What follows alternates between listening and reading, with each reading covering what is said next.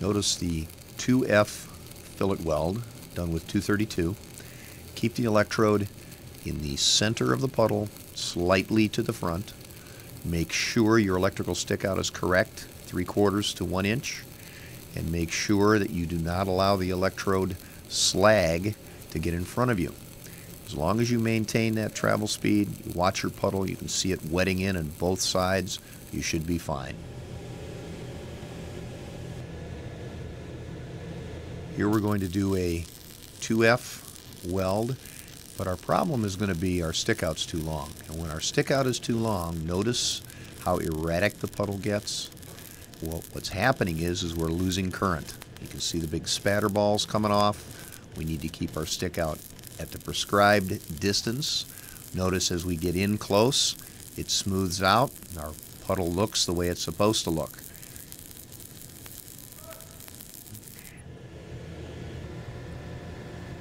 Same problem can be if we don't have the proper stick out when we're doing a 2F weld, or any weld for that matter, if we get too close.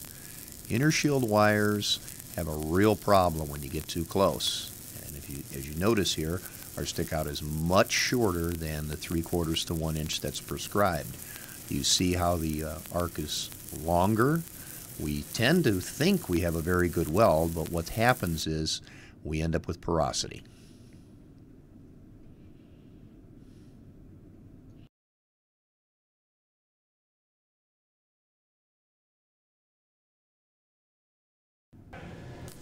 What we as welders have to concern ourselves with is that we pay attention to the puddle. If we really watch it, it'll tell us everything we need to know. As you can see here, we're going way too fast. You can see how narrow and ropey that bead is.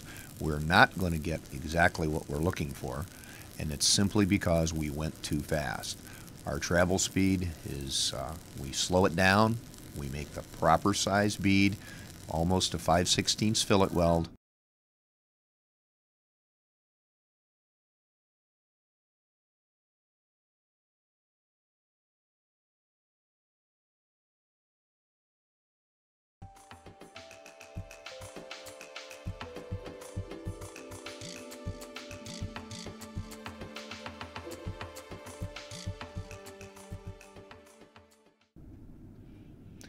When welding in the vertical up position with 232 or 233, we want to make sure that our electrode angle into the joint is 90 degrees and that we have a 5 to 20 degree uphill lie with our gun angle. We want to point down into our puddle.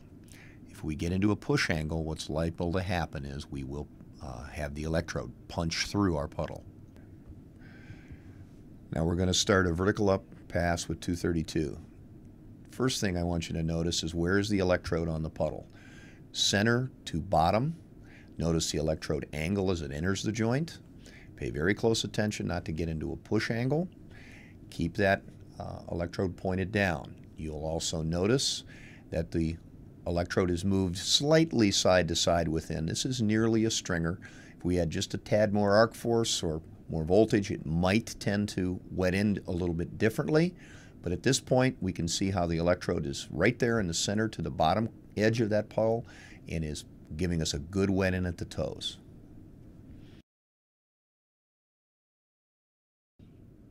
We're going to do a 232 or 233 vertical up second pass stringer. Choose one of the two toes, right or left hand side. Slightly oscillate the electrode as you go up, maintaining your lead angle with your gun. Now welding the second pass with a stringer bead, notice the electrode angle into the joint, and the arc force keeps that puddle out of keeps the slag puddle out of your way. You have a very slight motion, and as you notice, if you look at the left hand side of the puddle, that puddle is splitting that first weave by 50%.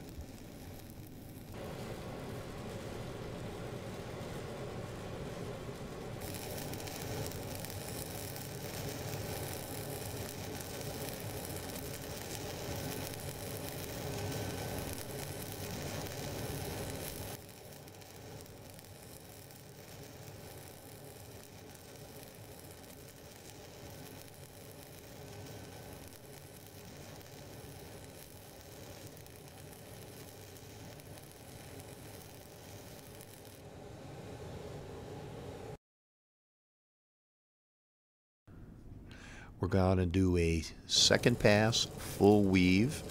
With 232, please notice again the electrode stays in the puddle and you do not hold the toes. You can just kind of bump and visit, but don't stay there like you would with 7018. The tendency is with 232 is to hold the corners like 7018. One of the problems we have going vertically up is travel speed, just like in the 2F. If we go too fast, run ahead of the puddle, this wire will cut right through steel like a hot knife through butter. Welding vertical up with 233 is a little different than 232. The only difference is the ease of the weld, because the slag has a tendency to stay out of your way. Notice how different it is than 232. 232 slag tends to catch you.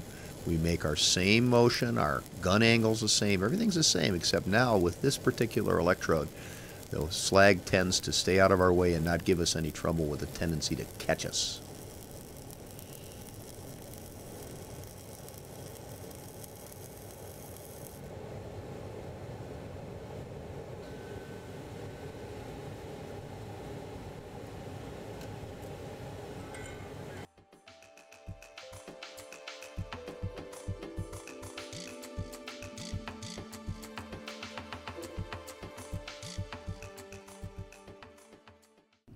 Vertical up, 3G, 232, 233. Gun angle the same as it was with a fillet weld. We're going to have a slight 5 to 20 degree up angle.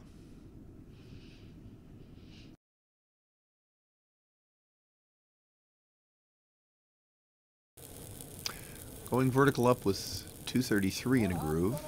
Start on your runoff tab. Using the same technique that you use for 232, you're going to make a slight oscillation, and you're going to pay close attention to that puddle as you make your way vertically up, seeing to it that the puddle touches both bevels, both bevel edges.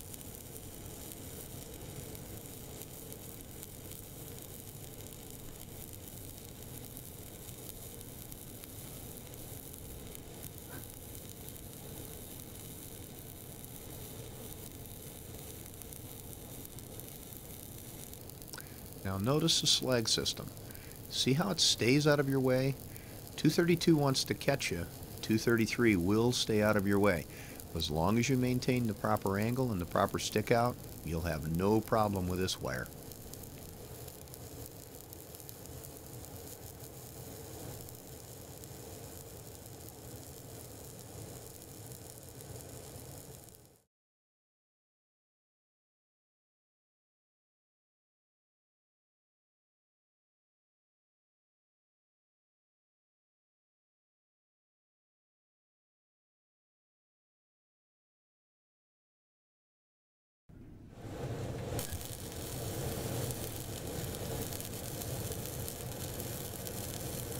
Starting on your runoff tab, slight side-to-side weave. Keep the electrode going toe-to-toe on this second pass. Electrode angle, very important. Don't get into a push. Keep it pointed down into the puddle. You notice, again, keep that wire in the mid-section of that puddle, and the arc force will keep the slag out of your way. Also notice that you pause, or can if you wish, to pause slightly at the toes just to allow that puddle to wash in. But don't hold it as long as you would 7018 or you'll end up with a very scalloped weld.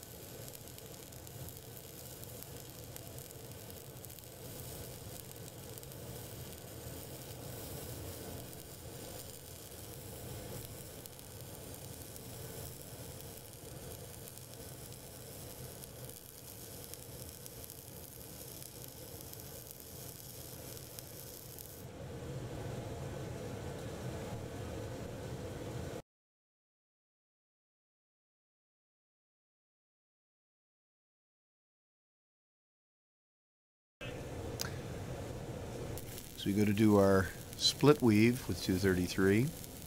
Techniques are exactly the same. Weave width is exactly the same as it is with 232.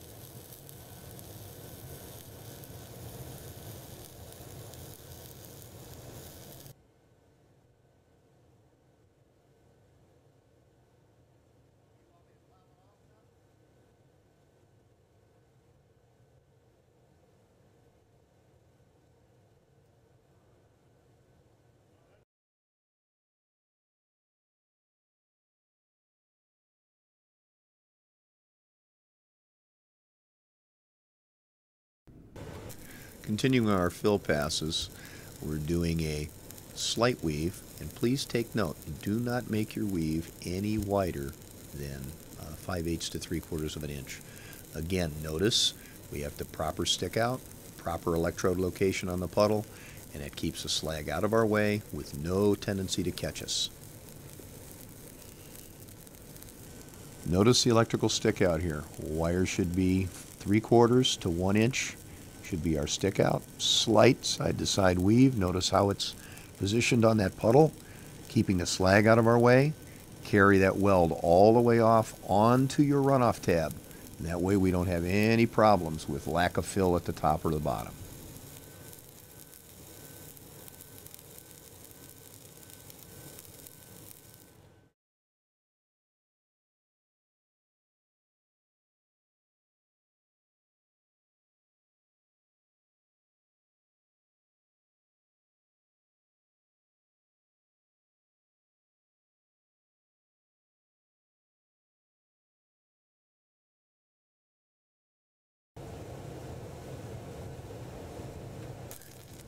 Now we're ready to cap, and as we do our cap pass, again, watch your stick out, watch your travel speed.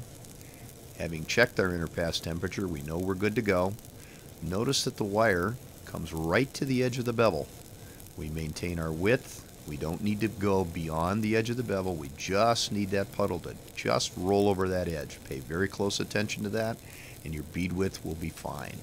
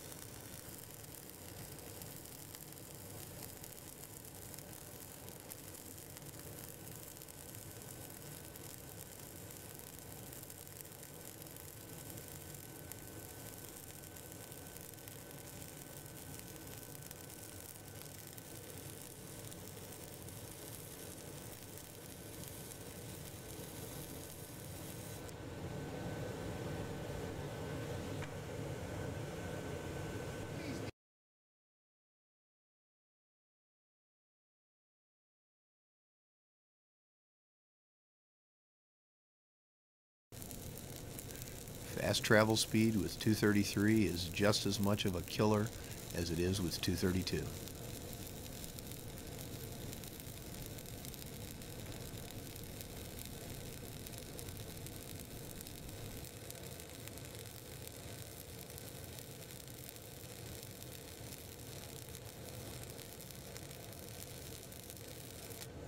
One of the things you'll notice 232 versus 233, the 233 slag system tends to stay out of your way a lot better than the 232 does. You can see on the edges how the 233 slag stays out of the corners.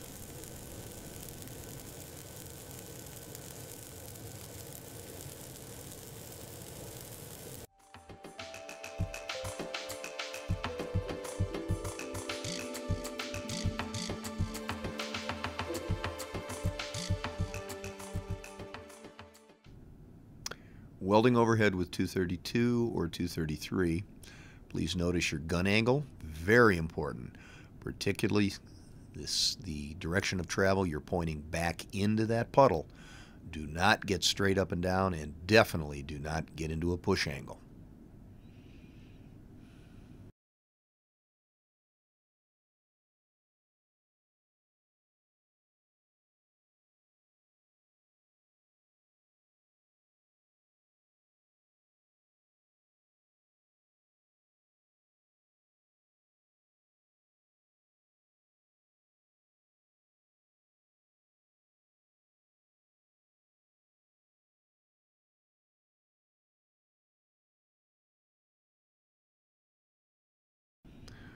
One of the things that we see that is the most problem for someone welding overhead with these wires is they lose their gun angle.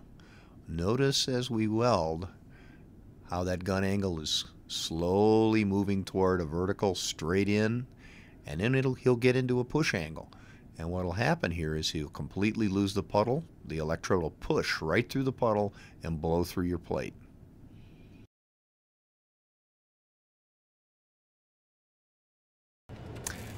Welding 4G overhead, start again on your runoff tab. Very important. Keep the electrode pointed back into the puddle.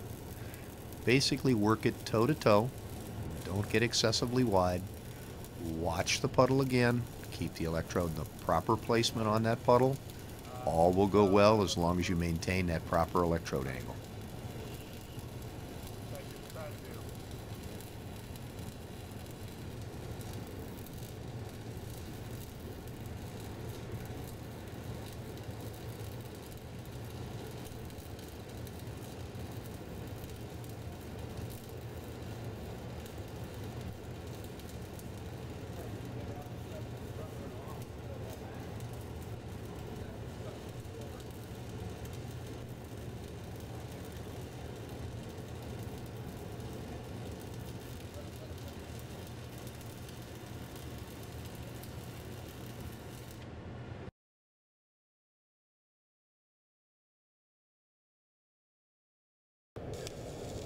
Ready to run our second pass with 232. Again, start on the runoff tab, work your way into the bevel. Point that electrode to each toe as you go slightly side to side. Give yourself the proper electrode angle to keep the slag system out of your way.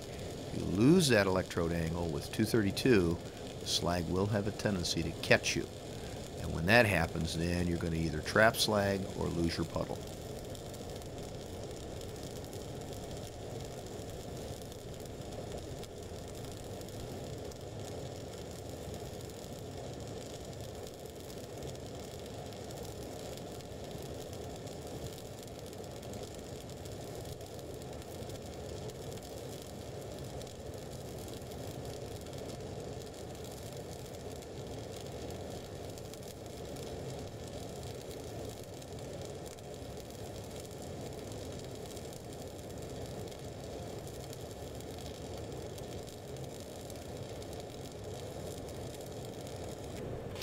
Now we're ready to do our overhead with our split weave.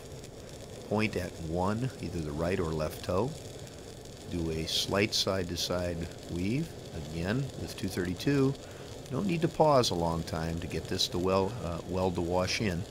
Keeping the electrode at exactly the proper location on our puddle, mid to slightly forward, and we're good.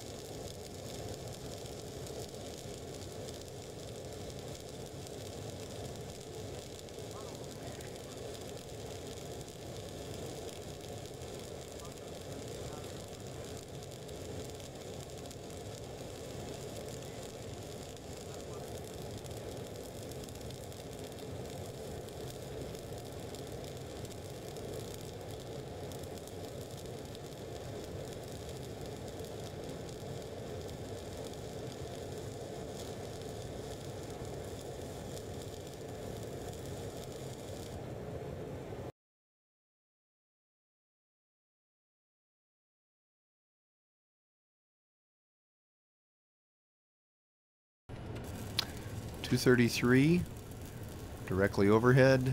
Again, same as 232. Start on your runoff tab. Keep the electrode mid point on that puddle, and pay very close attention as you go toe to toe, and watch that puddle wash into both edges of your bevel. And that's pretty much what you have to pay attention to, is making sure that that wire just touches both edges of the bevels. You'll be in good shape.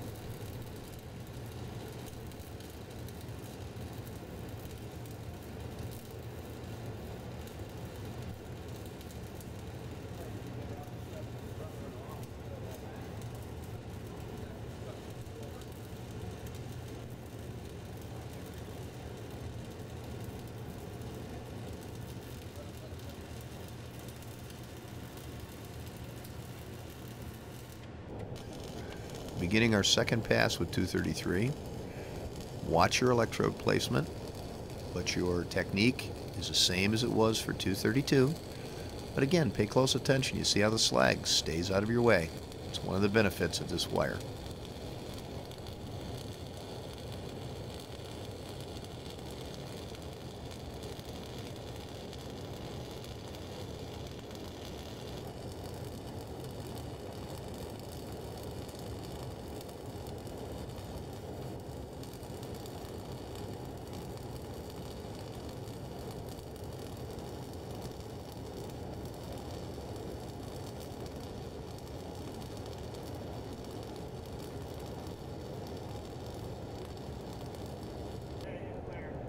Split weave technique for 233 is again pretty much the same as it is with 232 as far as placement goes. You're going to watch that toe, and you're going to use a very slight weave to wash it in. Look at your left-hand side of the puddle as it splits that previous pass by 50%.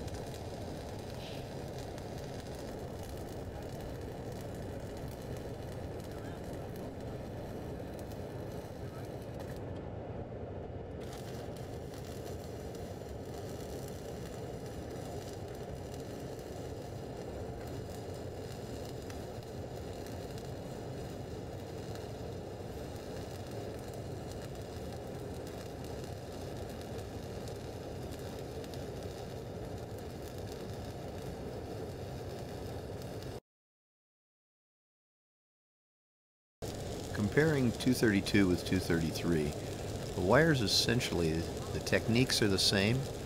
The big difference is 233 is a little more forgiving than 232. If you watch closely, the slag system on the 233 will tend to stay away from you, where the 232 will tend to want to catch or try to catch up to you as you make your weld.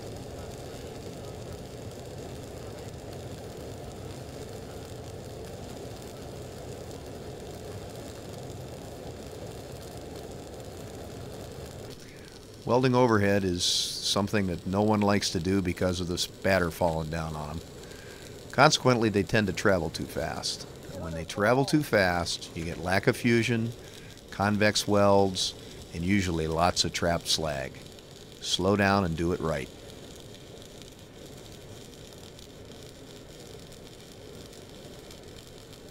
This is what happens when you're in a big hurry.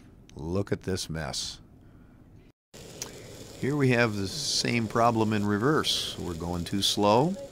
We're too low in the puddle, trying to carry way too much metal, and because of that, we've got all sorts of things falling on our head.